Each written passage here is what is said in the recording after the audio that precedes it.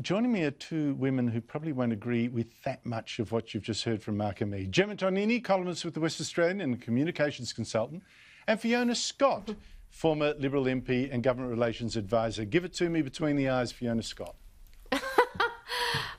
Look, Andrew, I don't necessarily totally, disagree with what you and Mark Latham were saying. I think there are elements whereby if you don't speak the common tongue, then it does make life a lot more difficult. I mean, you see that with some communities that have come to Australia, that particularly amongst women that may not have had the exposure to English, that they then become very restricted with the opportunities that they have, and I think that comes down to the type of settlement services we offer Australians when they come in, the duration of those settlement services, because when you have meaningful employment, of course, it gives you a greater scope as to your culture and the language, and to be able to really participate more fully in Australia. So, look, I think there are a lot of issues around this problem. Yeah, but I think it's fundamentally different to when my parents arrived, and probably, Gemma, when your parents arrived.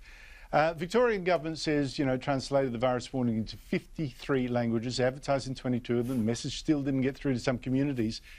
I wonder, when our parents arrived here, it wasn't like now, where you could settle into a suburb where 60% of the people were born overseas. Many would speak your language in an enclave. You couldn't, when my parents came here, get a satellite dish that brought you your news from the home country in your language.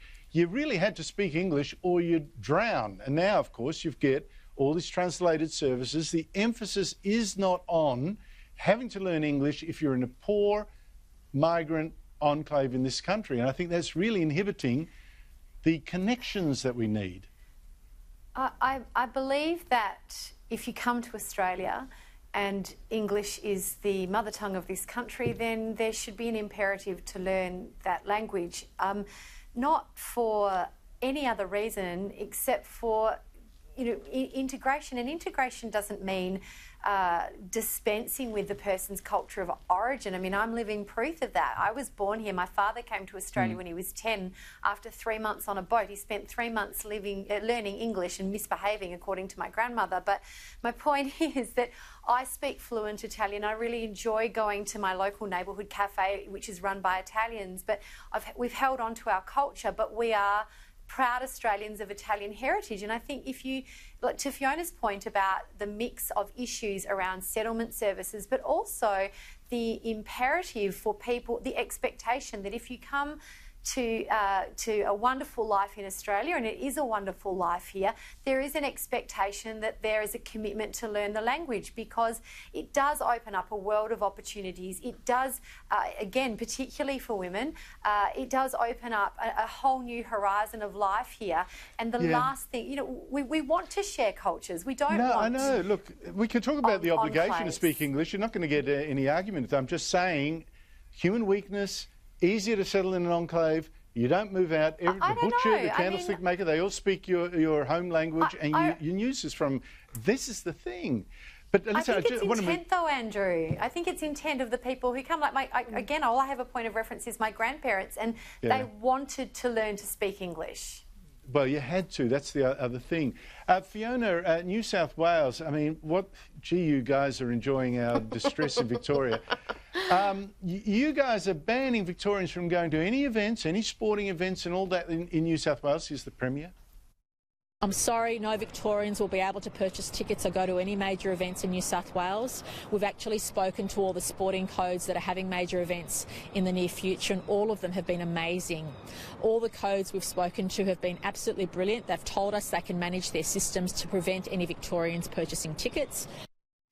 OK, Fiona, so Victorians are now the lepers of Australia. No Victorians need apply. How stupid does Victoria look from across the border? Well, it is the socialist utopia of Victoria, David. Utopia is not quite the word anymore. Madhouse, I'll go for madhouse. So we can't allow those ideas to pollute us up here in New South Wales, where the weather's just a little bit warmer, not as warm as it could be, but, we can't have these disease-infested Victorians come up here to New South Wales. But look, at the end of the day, Andrew, there's a big issue here. I mean, the behaviour of all of the states, and look, my state included in regard to this issue, there's a spike in Victoria. It's been, 20 cases over the last 24 hours. It's not great, but it's not the end of the world, and we do have some pretty good contract tracing in this country as well, and the resources and the support that's been put in there.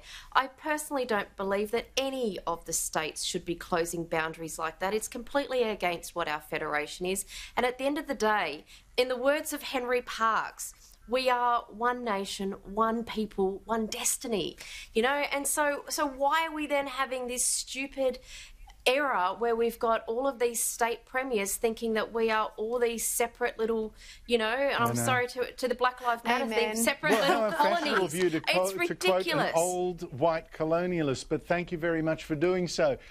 Gemma, before we go, I need to ask you about this. Like the cancel culture, right? We've seen so many statues being pulled down all over the shop. The other day, some Americans pulled down even a guy that fought to end slavery, for heaven's sake. Now a former Swedish Mayor says Sweden should also pull down a statue to Charles the Twelfth, the teenage king who actually saved Sweden from invasion. He's apparently a warmonger, even though pigeons clearly like him. And Sweden should put up instead a statue to another teenager, global warming saint Greta Thunberg. Now, does this make sense to you in this Black Lives Matter hysteria when Thunberg's plans to fix global warming make a lot of black people a lot poorer?